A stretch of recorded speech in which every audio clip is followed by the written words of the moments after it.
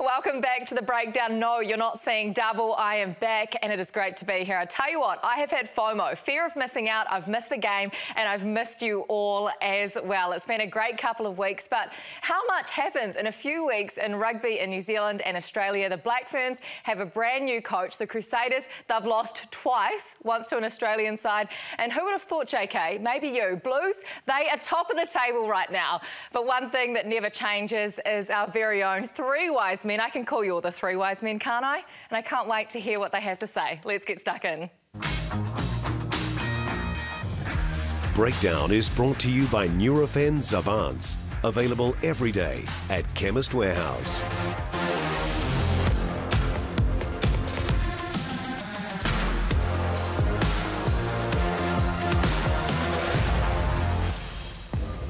Tēnā koutou katoa, great to have you joining us on the breakdown, and it's great to be back as well. My biggest challenge tonight is going to be staying awake, but I know with you three on board, I'll have no problems at all. Jeff Wilson, Mills Malaina, Sir John Kerwin. How much has happened? Blues are top of the table. You're back, Kirsty, which is fantastic. Highlanders are winning. Australian teams. The Australians are back. The Australians are back 100%. That result that's just finished with the Hurricanes getting a tallying up from the Brumbies. The Brumbies 2 weeks in a row. I don't know when the last time that happened. I mean, is that this century? I'm not 100% sure. But what I do know, Kirsty, is you are 100% the best at social network that we are. The social world, and so we want you to run through some of your pictures, some of your photos on tour. Run me through who this is. What's this? Where are you? Well, this is at an art gallery in New York. Jean-Michel Basquiat, who's an incredible artist from the 60s. Oh, we've gone through, we've run everything through. How good was this? You went to the Nets. Yeah, the NBA playoffs, that was an absolute highlight. How they do sport over there in America is something we need to take notes, don't we? Absolutely. It was never ending, though. We're sitting there and they just kept coming and coming. You're saying you've missed a lot. Bottom line, there's just so much more, so much you got up to. Well, we've got so much to talk about. We don't need to do this, do we? About? What's this? What's this? Yeah, that was Coachella. That was a fantastic music festival. Are you starting to feel uncomfortable? Is that what's happening? Now I'm starting to regret sharing all of this on social media. No, you're not. No, you're not. And finish off with this, because you talked about the fact the food was amazing. I told JK I feel about 10 kilos heavier because I feel like I've eaten a year's worth of food in the space of 12 days. That's what you're supposed to do, Kirst. Do not worry about it. I didn't stop eating. It's like ordering a salad when you go out for dinner. Eat a salad at home. Like, when you're on holiday, eat. Well, I definitely didn't have a salad, but it was fantastic. But you know what? We've got rugby to talk about, don't we? Let's get straight into Super Rugby, shall we? Because we have plenty to talk about. Super Rugby with Nurofen available at Chemist Warehouse. We're going to start off at Leichhardt Oval because something special happened. The Waratahs couldn't win a game last season, and they go over and they beat the Crusaders. JK, no one picked this. What happened? No one picked it. The Crusaders are starting slow. They're traditionally really good starters. They put pressure on the start of the game. They've been starting slow all year. But I also think the Waratahs have been building. You know, when you listen to them after the game, when you listen to them talk, they're saying, we're building a family. You know, you can see the culture starting to turn around. And I think they played out of themselves, really, Mills. Oh, they had the perfect start, didn't they? I mean, 17 odd points up. I mean, they've got some good young talent too, some real superstars that sort of can make breaks from anywhere. Then it was really that factor, you know, that what they're building, you know, the fact they're building that culture to absolutely bring it home. I'm with you, JK.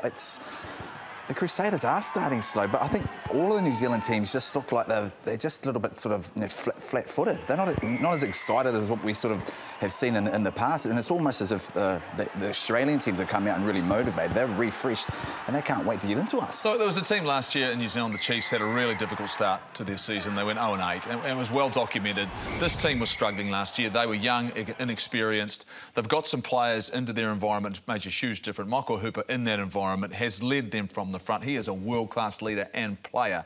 But two words, Richie Mo'unga was not playing in this game for the Crusaders. Look, he is their talisman. He is their best player. He has been multiple times Super Rugby Player of the Year.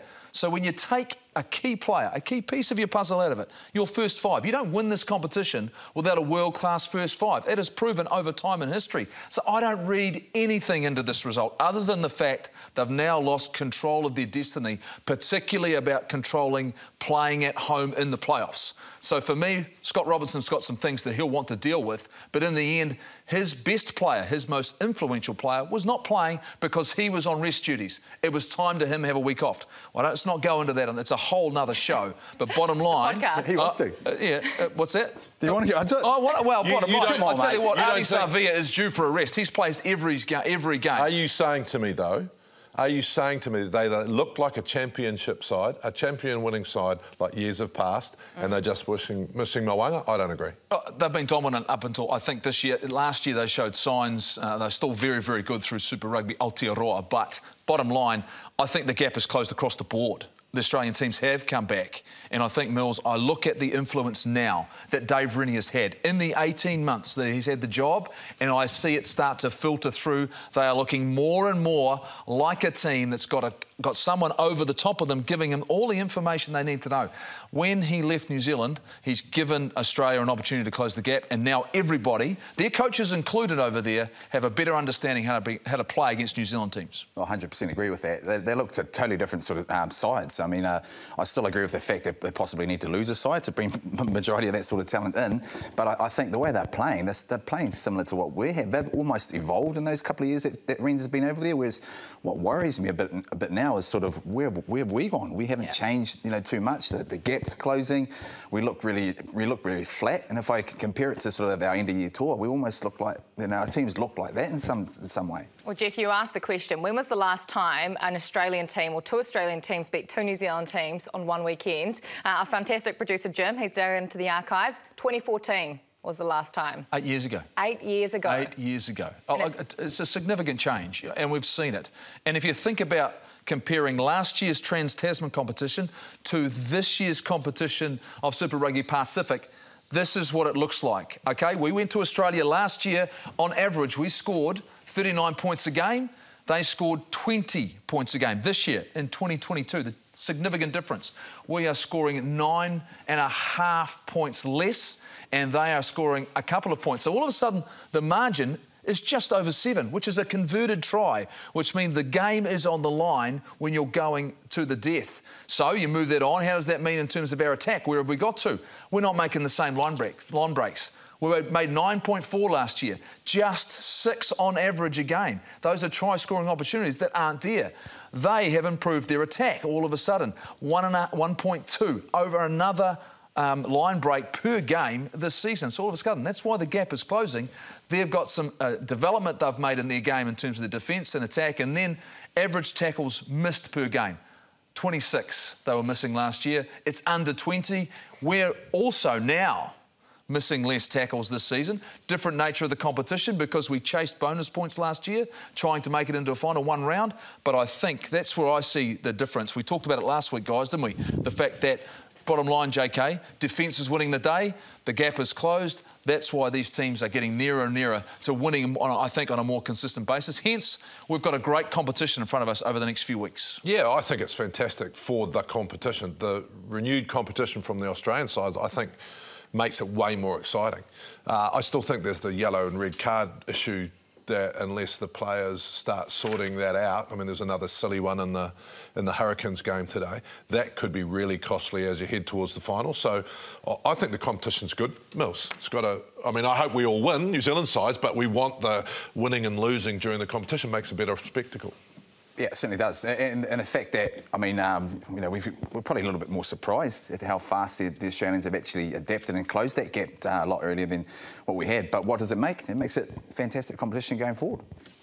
What was it like on the sideline? Because, when we go and look at games and watch games and I mean, did you notice a difference in confidence around the whole arena from the players? What were you feeling? Oh, it was definitely a different vibe. It's almost kind of like the Australians have sort of sensed that there's, they've gotten better at sort of an aspect of the game, and now they're sort of growing. They've got that confidence, whereas when our boys walked out there, it was kind of like, it was almost like status quo. It's just another game. We'll get through, and there's be tough moments in some of those games too, where they've sort of they've got themselves into a really patchy spot. To get them back out of there, that's when they've sort of really struggled. So the interesting thing for me was what's going to happen when the Aussie teams come over here. How are we going to sort of adapt to that? Are we going to sort of push on? Because we've seen in the past, once we've played the Australians a couple of times and sort of seen the way they've sort of played, we tend to analyse them. Analyse the house down and then actually you know, they come here and we beat them convincingly. Even games we've won have been unconvincing. I mean, the Blues' performance against the Force. I mean, you can't be in complete control of a game at half-time and then, not for the first time this season, JK, they didn't finish the job. They weren't ruthless enough. Bottom line, they were lucky to get out of this. They've been lucky in a couple of games. They were dominant for the first 40 minutes. Then all of a sudden, it's like, we'll just rely on our defence. You cannot rely on your defence for 40 minutes to get yourself into a position to win a game. They were very fortunate. The Chiefs were the same, just across the line, the Reds. I think, and this is what the second Bledisloe Cup test this year is at Eden Park. It could be for the trophy. It could be for it. And this team, the more, this country, and it's all right I'm talking about, the more games they win in this competition, the bigger belief they're going to have. Are we, and this is something I care passionately about, are we too process-driven? And instead of emotion, I mean, I forget the young man's name, and that's bad of mine, but he's crying after the Waratahs game and running to see his family and hugging his family and all this sort of stuff. I mean, when you talk about us running out and going through process, nothing wrong with it. I don't think it's not a criticism, it's just an observation. But do we need to bring a little bit more emotion, Mills? Yeah, emotion in the past has actually hurt us too, because we've overdone it. You know, we've overdone the emotion. We've sort of pushed the emotional buttons too much. But I think we're definitely lacking something. Maybe it's COVID. Maybe there's a bit of fatigue there. But certainly at this stage, we just seem really flat. You know, is it a case where we've sort of beat each other up, you know, so many times, and then gone over there and the Australians are now refreshed? Oh, yeah, think about the margins. It was 19 last year. 19.2 was the difference on average. It's 7.7 this year. So that just tells you, just by the raw numbers, the fact that they are closer and closer. I just look at the way that they're playing. They're playing with so much more purpose, so much more belief. This Brumbies performance today was against the Hurricanes team, which was strong. I come back to the fact, though, this Hurricanes team haven't managed to settle on their first five just yet. No Ruben Love around, which I don't think is helping them. But bottom line, the Brumbies were a better team. A much better team today, and I think it's great for the competition. Really, really is. Remarkable, really. And it gives us something, a blueprint for us to look forward to every week now. I can't wait to see the Australian teams come to New Zealand now and see whether or not they can replicate this form, because it's been impressive. You mentioned the Dave Rennie factor. I'm interested in how does one person change 6 Super Rugby franchises across Australia, and will this translate to the international game in a year's time when you think about being in Paris? I think one of the positives of New Zealand rugby for the last probably 20 years has been actually the Super Rugby coaches getting together. I remember when I came back and coached here, you know, you'd get together and you'd have discussions about defence and individual skills, and I think that's been a real strength. I don't think it was in Australia, and I think Dave Rennie has gone over there and coordinated everyone together and said, we need to play towards a style of game. You've got to be careful that doesn't homogenise you and take away a lot of creativity in the game, and I think you've got to find that balance, and I think Dave Rennie will find that balance over there, Mills, because he's been in both camps, right? He's got a real balance in it as well. First, you've got to get buy-in from all the coaches, you know, the fact, you know, and when you look at across their teams, they're all sort of playing a similar sort of style. So, but you're right, you have to be careful when you go into an environment. That's what we've been really good at. And then you allow the coaches to bring something, you know, create this sort of like a template, but allow the coaches in their own environments to create other aspects of it that sort of bring out the best of the guys. But certainly from a skill perspective, their kicking game, the balance of what they're actually doing, a lot better than what we've ever seen, and that's where Renz is really big on. And he's a no-nonsense coach. And I get a sense that I think a lot of these players are playing tougher. They're more resilient. He pushes guys to the edge. He has left players out of his initial squad. Scott Seo, for example, one of those, and asked the question of him, I need you to go front up and perform. James Parsons, who we're talking to after the show about what's happening here in New Zealand, he said to me, all of a sudden he's turned a corner. He's back to showing what he can do. I think that's what he's brought. Not necessarily some of that technical stuff just yet, but in terms of the toughness, the resiliency, and we're seeing it, and they're not taking a backward step, and they're lifting their performance. There's some new players stepping up with a year and a half under their belt in his environment, and you said it, he has connected the coaches. The coaches, I think, in Australia used to operate in their silos. Queensland, where obviously Brad Thornton's there now, you know, he's obviously made a big difference. The Brumbies team have always been their own little big bubble, where I think they've all come together now. They're a big part of the big picture. Big picture's got to perform. Well, it's exciting, isn't it? Because you just don't know who's going to win when you're playing these Trans-Tasman matches now. And when you're talking about excitement, you cannot go past the Fijian Drua. They returned home for the first time to Suva on the weekend, to a sold-out stadium.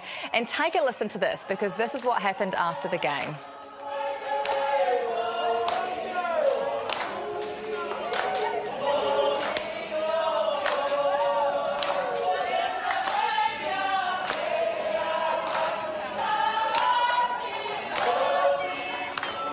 We've all been there. The result didn't matter on the day, does it? And it doesn't matter to the Fijians. This is the sound of Fiji. Hold on, no. Oh, the result didn't matter on the day for me. It certainly mattered for me and the Highlanders. And it was the 100th game for Tony Brown coaching. And it meant to them. And I think at half-time, I think it dawned on the fact that, you know, we're in a true battle. So I look at this and go, I think I was smiling for a number of reasons. But first and foremost, when the television cameras came on and I saw the crowd, we all wanted to be there. Mills, Jake, you, Kirsty, no, you're probably somewhere else. Hey, I'll come. I'll come for the trip. You'll come for the trip. I tell you what, 15,000. This is why I look forward to next season, when all of their games are at home, hopefully, and we get to see this on a weekly basis. I wanted your Highlanders to lose.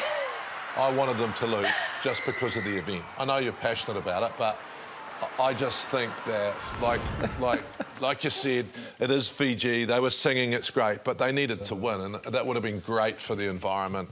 And I'm just disappointed that you guys came back to be fair, ruined the party. I wanted the Drua to beat you last week, so what am I saying? But you know what I mean? Like, what a fantastic event. We spoke about it, Mills. We talked about Moana Pacifica, you know, trying to get back to Samoa and Tonga to play. This was amazing, and this is what we talked about. International rugby giving back to the community. Not only do you see the crowd, but you've got your Highlanders in a hotel bringing money into the environment. You've got broadcasters there spending money, and that's what I think is important for the whole day. You just wrecked it by the Highlanders winning. No, yeah, I mean, what you've said is absolutely on the money. I'm glad the Highlanders did win, because this is a tough game for them to go over there and play a team in their own backyard where they play that expansive rugby. This is where they score most of their tries from, when they're sort of held to scout, almost just outside their own 22. They struggle when they get into the 22, but it's one of the, to make, I'm with you. I'm looking forward to how they play, you know, next year, and when teams have to go there, because it is very difficult. You know, although they're nice and friendly after the game and they sing and that, and the emotions all there, man, it's pretty hostile too when they start cheering. Well, the style of rugby is entertaining, isn't it? It's what we want to watch. Does it remind you of what Super Rugby was at the House of Pain? Look, I would say this. It was clearly warm. It was clearly challenging. But yes, it's a reminder of what the game used to be. And of course, it's new. It's new to Fiji and Suva, and they've tasted games, but it hasn't been their team. It hasn't been their side. So I think this was a huge step forward of why we needed them in the competition, why we need them in the competition in the long term, and the fact that it was clear they were competitive. Was I concerned at half-time? Absolutely, I was concerned. It was the fact that we desperately needed that result. So to get that was great, but the standard has been set for everybody else, the fact that I'd love to see that joy once again. And, by the way, I don't think there was a card in that game, which means it was played in the right spirit, with the right accuracy, with teams who wanted to go out and play some rugby. The only thing I don't want to happen to the Drua or Moana Pacifica, I don't want them to play like us. No. I mean, the thing I'm loving about the Drua especially is they are playing with flair, they're playing with Fijian style, they're throwing caution to the wind at times, especially inside their own 22. And I just hope that doesn't get knocked out of them. I mean, you could see from this try here. I got a sense, Mills, like every time there was a mistake, I thought they'd go 90. I thought they'd go the length of the field. That's what it felt like to watch them play, right? You know, and even after they scored their very first try, all of a sudden they tried to do a double miss, virtually in their own end goal, you know, and they chucked it into the sideline. You know, so there's a freedom about the way they play. But that's playing to their strengths, right? Yeah, they've found a real nice balance in terms of what Mick Burns sort of found in terms of their style. They want to create stuff from inside their own half. When they actually struggle when they get into the 22s, because they don't know, they actually go to a totally different style. So I'm glad they sort of found that balance. I'm glad that it's created running rugby, but also it almost seems like, do we need to fix anything then? If the competition's close now, the Australians are playing well, the Drua, they're competitive, and Moana. Is there anything that needs to be fixed? Well, the only thing that needs to change, I reckon, is breakdown on the road in Suva next year.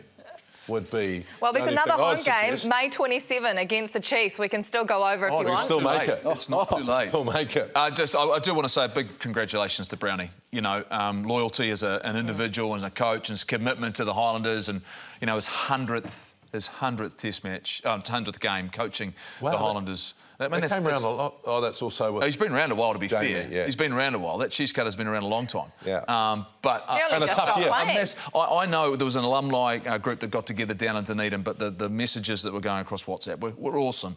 You know, everyone was there with him, wanting him to chase success after what's been a difficult year. It's really nice. Really, really well said, Jeff. Well, we've got James Parsons coming on after the break. But before we go, we've got the trivia question for you to get involved in, and for these guys as well, because we love putting them on the spot. Are you ready for it?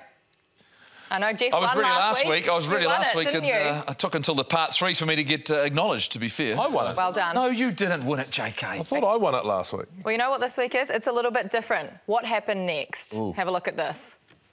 Pictures. The Hurricanes get a little bit of weight on as Reid hands it back to Ellis. And Nono gets in there and thumps his man to the ground. And through the gap goes Marshall. He almost waded his way through. He wasn't held. And he got up and went again, did Tom Marshall. Good run from him, the fullback. As the Crusaders, well, have they got enough players into the ruck? No, they've knocked it on. They didn't have enough representation at the ruck, and the Hurricanes shoved them. So we've got a flag, I believe.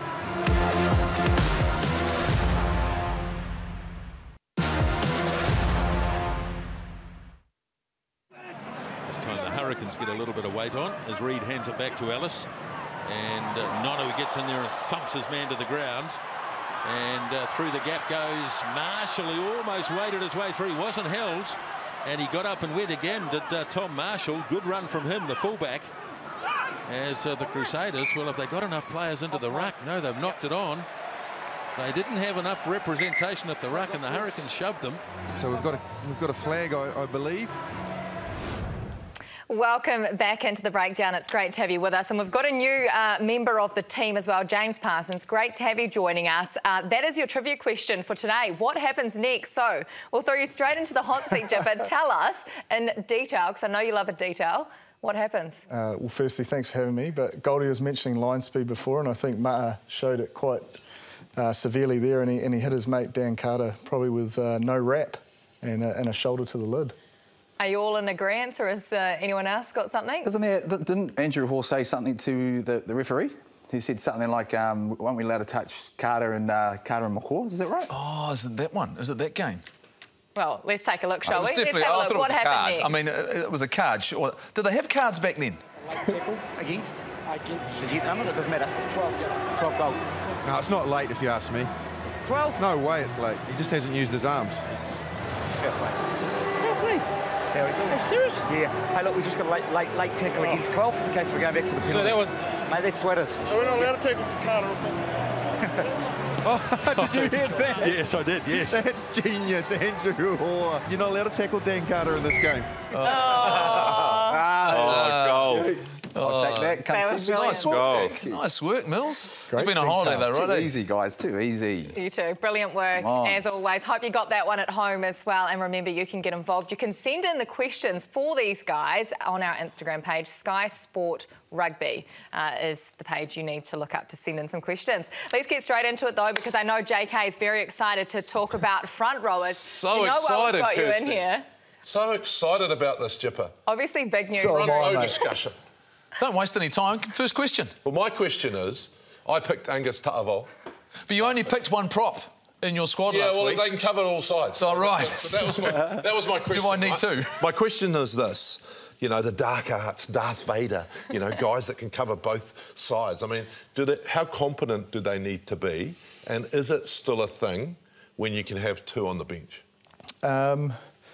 Probably not, because there is two on the bench, and I think we need to move more towards probably that specialist mindset. But Offa's probably the one player that can do it at both sides at international level. Outside of that, it would be a push, I'd say. So there is the opportunity for them to pick 5 props in the squad and maybe free up a spot on the loose forwards, which might be a challenging position to pick. Oh, I knew you would have written down your All Black team already. He's already done it. You heard Ian Foster last week talk about 36. The moment the show finished, you would have started going, right, how do I work this one out? You would have split it maybe 20, was it 20 and 16, something like that, 5 props. But bottom line, look, I'll ask you, Joe Moody's out injured now for the season. Tragic news, you know, and I know it's challenging for Joe, and I know you've got all the support of the rugby community behind you. But, Jipper, all of a sudden it's, who is the next cab off the rank that's going to be our anchor at loosehead prop? Because we've always had someone. Tony Woodcock did that job for so long. Joe Moody took up the next mantle.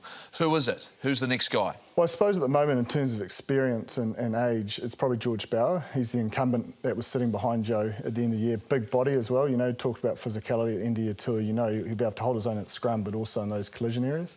Outside of that, I think it's opportunity of playing yourself in the squad. But with a new selector, obviously with Joe Smith there, it does, I suppose, potentially bring around change, because it's only one man's opinion, and he may look at the game differently or see other skills that are more necessary. So if they're going to do that change this close to a World Cup, I think it has to be now. And guys like Aidan Ross, who have backed up, 2 big seasons. I think Alex Hodgman's coming back into his own. He really suited that All Blacks environment when he was there.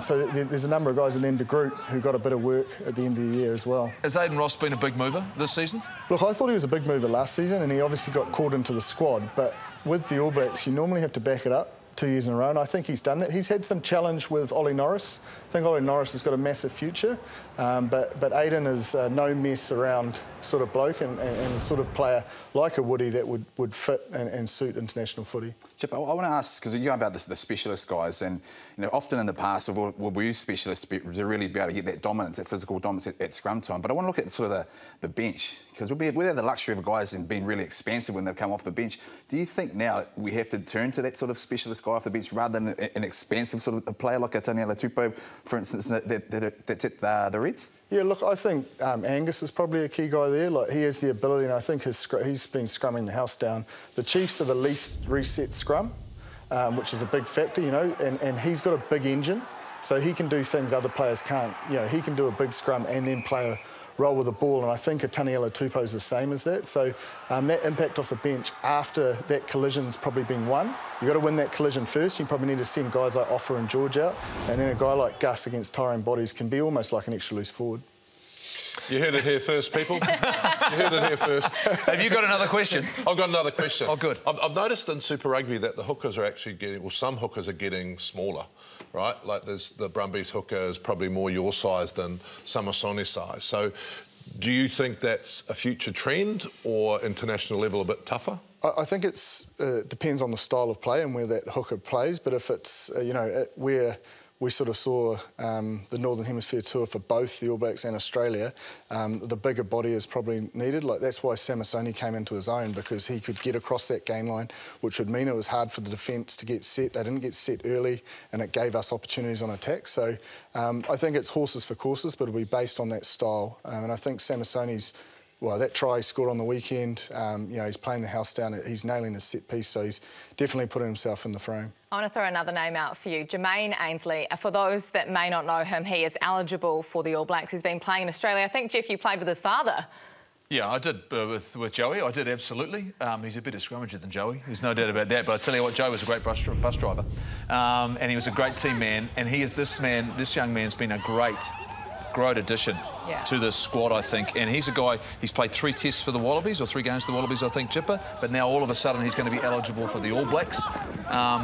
Is he a player? Is that the same rule apply for everyone? It's not second-tier nations. No, it's whatever nation you choose if you're eligible for it. I just thought that was for second tier. No. 36 months stand down. But I mean, you look at his game. I think he's been a rock for them. Their scrum has been a great platform, the Highlanders. If you use the Hurricanes game, they milked a number of penalties to keep them in that when they were struggling, and he's a big part of that. So is Liam Coltman. Are you saying they milk penalties? Oh, in scrums you always do. Right. Oh, I thought it was a fair contest every time you went down, Jipper. No, not down. They kept it in the back of the scrum. Oh, right, OK. And kept pushing. Legitimately. I've got Can I just have a clarification of your squad that you spoke about before, besides Angus Ta'avao being in there like my squad? Did you say that you're going to take more props than loose forwards, or you take a guy who covers both sides so you can add an extra loose forward or a midfield, whichever is the challenging. That's the potential to do that with a guy like Offa. I'd still go with 6, but I'm just saying for the selection, of course you would. They may. So you go 4 specialists and 1 covers both sides. Potentially. So where does Lomax sit then? Is he the guy that now starts? I think Offa starts at tight head. I think Offa's playing the house down. I think it's the best footy he's played in a long time. You saw, he got his face rucked off against the Chiefs. He was back up against the Crusaders the next week. And you talk about physical collisions and winning them. Man, there's not many people who win them against big Offa. I've got to ask you, Chipper, look, bottom line, we had a really challenging end of year tour last year, and so much talk about what the Northern Hemisphere forward packs are doing, and particularly the skill set of the front rows. Have you seen a shift? Do you think there'll be a change, or is it allowing our players to show their skill set? We've got to trust our DNA and the way we play, and it's got to work for us. But obviously, there's going to be a big focus on the bigger body to win the collisions that we probably didn't win on the end of the tour. And if you look at Porter and Furlong, who are coming down to take us on, man, they do the core rolls, but they're some of the most skillful props going around. Like some of the lines Furlong runs, his ability to stay square at the line and give that ball out the back, he doesn't even look to Sexton, and it creates those opportunities for Porter and co outside to run holes. So they've got that in their DNA, and they're going to play fast, and they'll challenge us at our own game. So we've got to stick to that and back ourselves to be faster and win those collisions so we can get them on the back foot. Do we know what our DNA is anymore?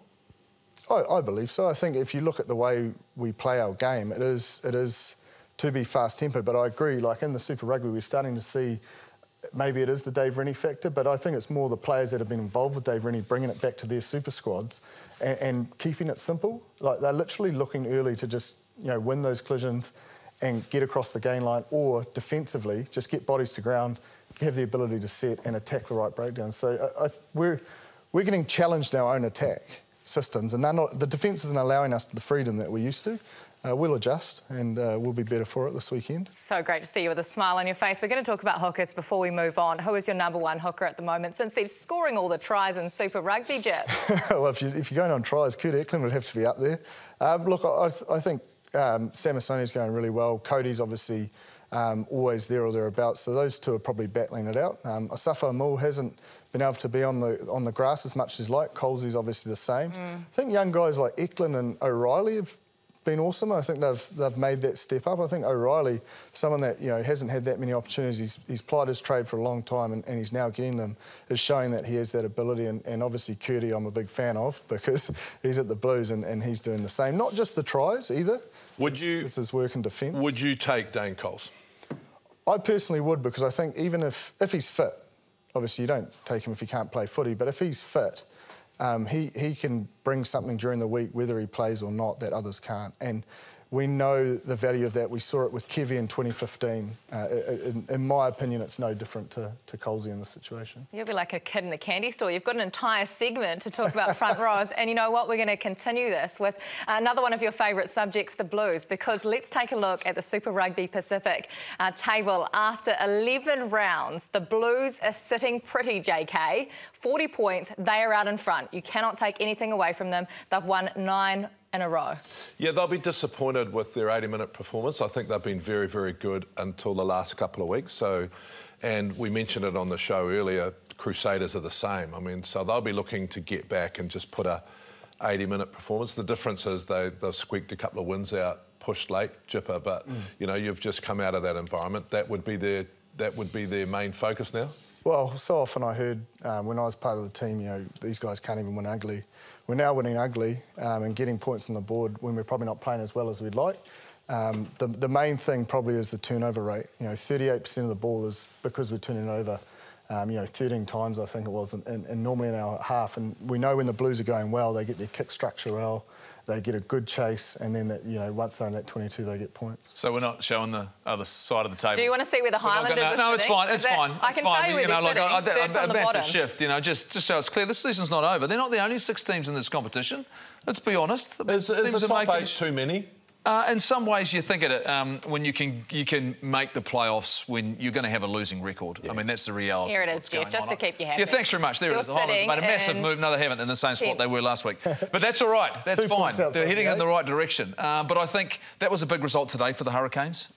But we should focus on the Blues, because the Blues are the team right now who probably a couple of weeks ago we looked as though they were completely dominant in the way they were playing Mills. The fact that it looked as though they were welcoming guys back. Akira Ioane was really, really really good. Roger Tuivasa-Sheck, but it hasn't been convincing. Yeah. Why hasn't it been convincing? You've got to also look, he's still rotating his side. He's got a couple of young guys. He had 2 weeks in a row where that was probably his A team. Then he's sort of rocked up now in Perth. Nice to see Akira Ioane back as well. There's a Cygnus still in the mix. So what he's actually doing is complementing his whole squad and keeping them involved. You're saying it, and it's not pretty, but they're still winning and they're still at the top of the table. It's just that last little wee bit. And once they get to the business end, I reckon they'll start firing just like they did a couple of weeks ago with their A team. Once he's settled on them. And I think Leon even came out with it after the game. He feels he's going to have the ability to pick whoever he wants moving forward. He's just over, complying to the All Black rules, and then, now he can probably get a solid 23 because they do need to build that momentum going into the playoffs. We've seen it time and time again with the Crusaders. It's funny that they have the ability. The All Black rule's a factor, isn't it, in selection now? Everyone's rested, though, now in the Blues from an All Black? I'm just going off what Leon said, and he said it's nearly done, so I'm assuming that. Another question. Possibly Patrick Tuipulotu is out of the Japanese competition next week. Can he come back into the side? I don't have an answer for that, but I'd like to think so. But I think if you look at who was it last year? Someone, was it Barrett? Yeah.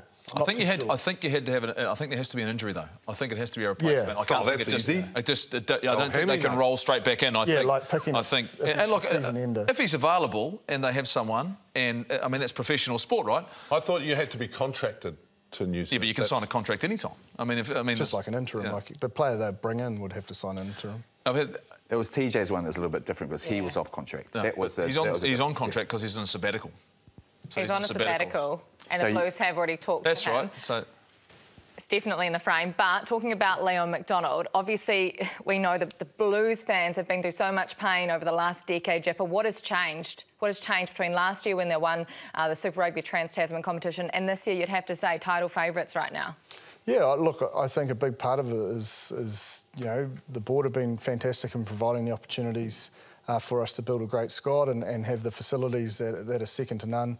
Andrew Hoare, works tirelessly. They've now got Josh Blackie in there as GM of rugby, and then that coaching group has brought a real edge. And Tom's been successful everywhere he's gone for a reason, and he knows how to make packs tough, and knows how to make packs have the ability, even when they're going backwards, potentially to still win these games. So that coaching's a massive part. And then I think a lot of the younger group that have played a lot of rugby together for a long time, and now the senior guys. Yeah. So it's a mass amount of numbers that are good leaders within the squad around standards and that work ethic. Look, and he's a good mate of ours, JK, and remiss to say that, but John Hart, wherever he's gone and had an influence off the field, particularly around the board table, he's brought an investment into the game in the Blues area, in development of people and of players, but also they've targeted how to make the Blues better.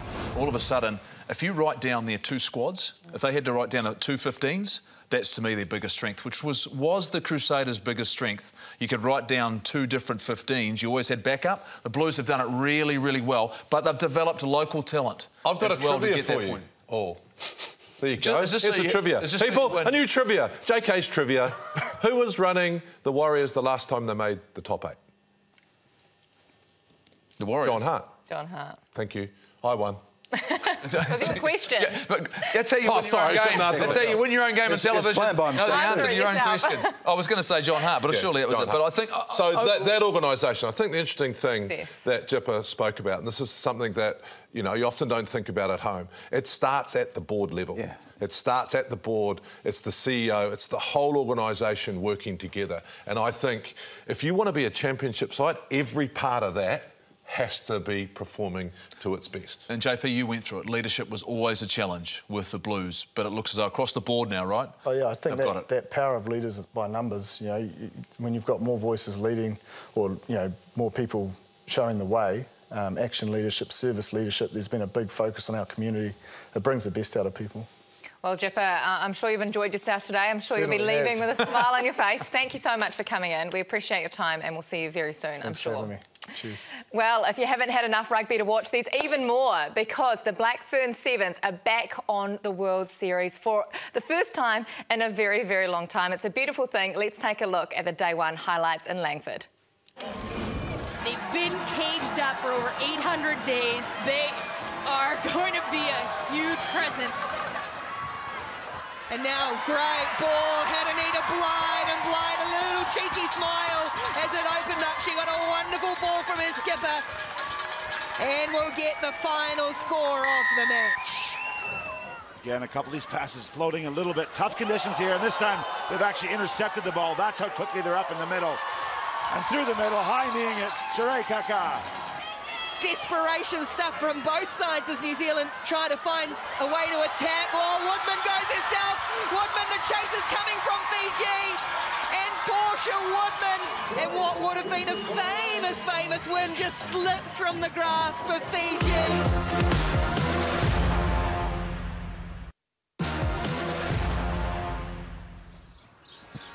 Kia ora guys, welcome to the Kawaru Hali. It's my turn for the Jersey Tales. Come in and follow me. Yeah, so this is my 100 games for the Chiefs. It's actually a one-off jersey that got made from my good friend Dave Burke. I come from Rotorua, grew up a Bay boy, but obviously a Waikato man through and through now, but I always wanted to be a Chief when I was younger.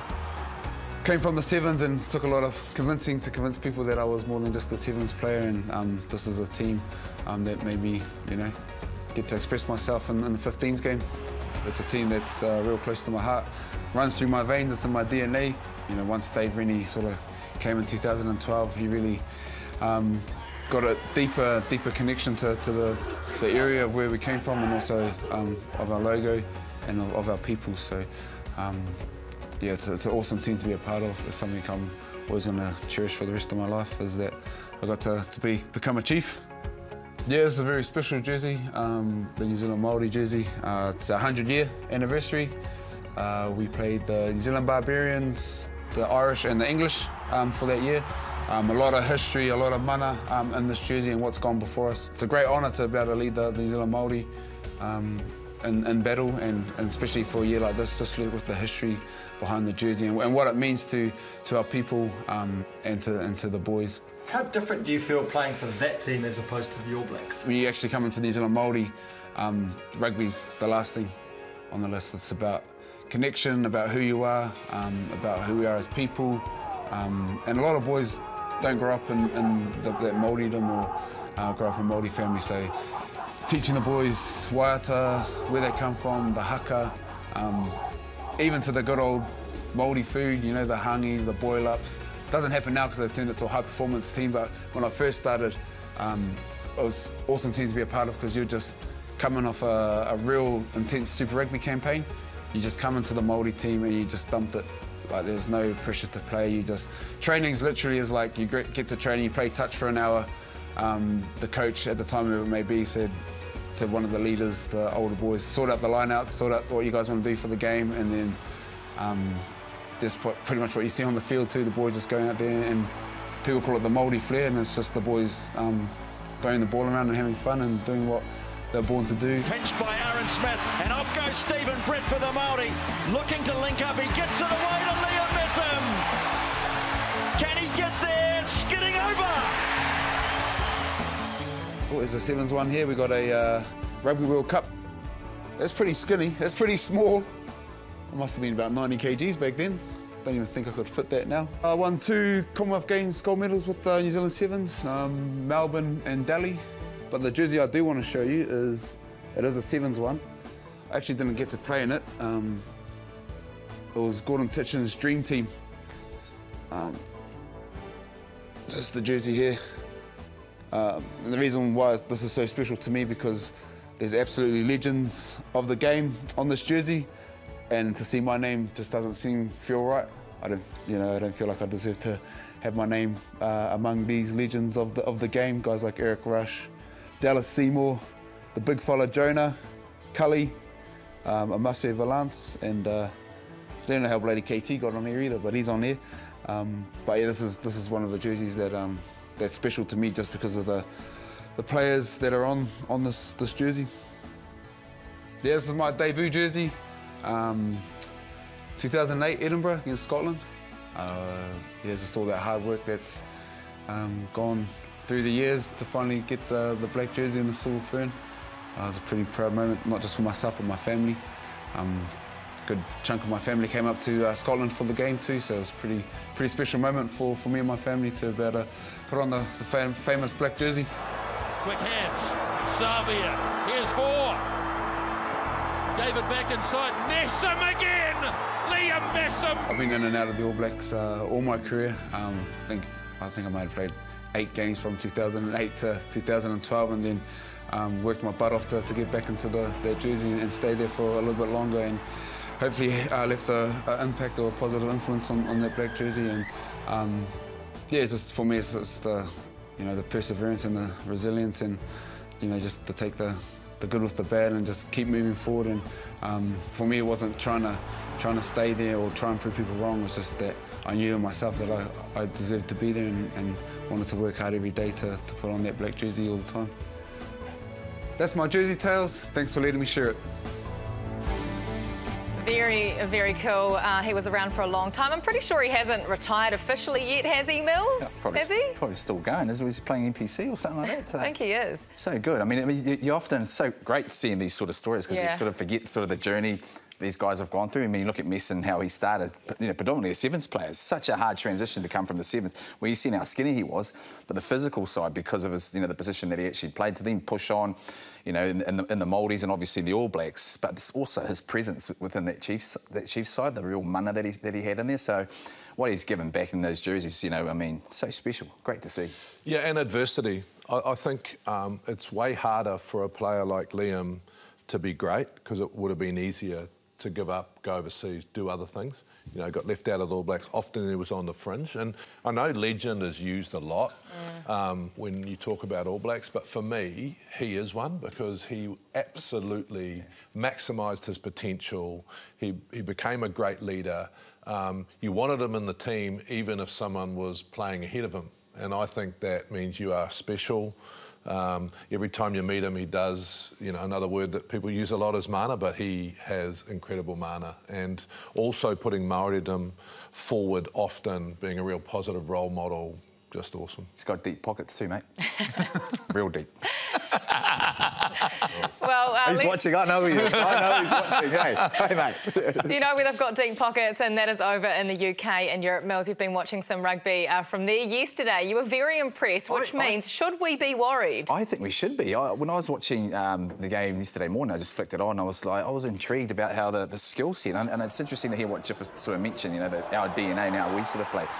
But also the confidence that they're playing our similar style to what we have. They almost picked up that DNA and thought, OK, well, let's test it and go with it. And now they've got the skill set to be. I mean, look at this. I know he was at the Blues. You'd be happy with that. JK, the skill set there, but with Joe. But so impressed. Great crowds as well, and the spectacle is amazing. Australia. Same. I think the English competition, Mills, is better than the French competition. I watch the French competition a wee bit more, but it's funny. Yesterday I did the same. I looked at the highlights from the top 14, but I do think we are in. It's going to be an amazing World Cup. Australia play England in the middle of the year, and we play Ireland. Those two series are going to be so much fun. To find out exactly where teams are at. Let's hope that both squads come down being strong. You'd imagine they would like to, if you're going to come to the Southern Hemisphere and perform. But I think across the board, all of a sudden we've seen what France are prepared to deliver. We know exactly where Scotland have got to in the short term. Remembering as well, Dave Rennie had an influence in their game over there as well. So, yeah, are we concerned? The interesting thing I think I have, Mills, is when I started writing down my All Black squad, I was looking for what's different, what's going to change, who are the personnel that are going to come through. And we've had so many guys who have been in the All Black environment. When I look at what they're doing in the Northern Hemisphere and what we know what's coming, it's who's going to be the game changers for us, or is it going to be up to the players who have been there before? A bit of both. I think there's obviously competition across the board in terms of, in particular, our playmakers, right? Our 9 and 10, our drivers. There's even a bit of competition at the back, which have sort of rotated over the last few years. So I think for me, really, is once he's settled on guys, he's got to stick with them, because we can't sort of start chopping and changing. This is going to be a massive series. I'm looking forward to these. He's about to start singing again. I can hear his 18 tests to go. I'm just trying already. to read his notes. 18 tests to go. 18. That's Roger Tuivasa-Sheck. We need to fast track him, because he has X factor. I don't know if he can make the next level. Everything I've seen, I believe that he is a game changer. We need, with the way we currently play, we need game changers at the next level. We need X factor. We've had them right across the board. And I think the opposition, Ireland, England, France, are absolutely improved. And we're going to have some X factor. And that's him. You know, does he deserve to make the side? From old school principles, he probably haven't played enough footy, but I'd put him straight in. Mills, if Beauden Barrett or Richie Mo'unga gets injured, are we in trouble? Well, who would be the next cab off the rank? I mean, you'd say Bryn Gatland, isn't he? Would he be the... I mean, we would be. I mean... Damien McKenzie. Oh, Damien McKenzie's on his way back, whether he wants to or not. You know, McKenzie has got to be signed. You get on the plane... You know, if you're Ian Foster, get on the plane and go and sign him. He is fundamental for us winning the next World Cup because he's our third, and he also brings X factor and something different. He'll hate me saying this, and it's no disrespect to him, but I still think he is the best off-the-bench player late in a Test match ever. We totally missed him against England in that semi-final game in Japan. We need him back.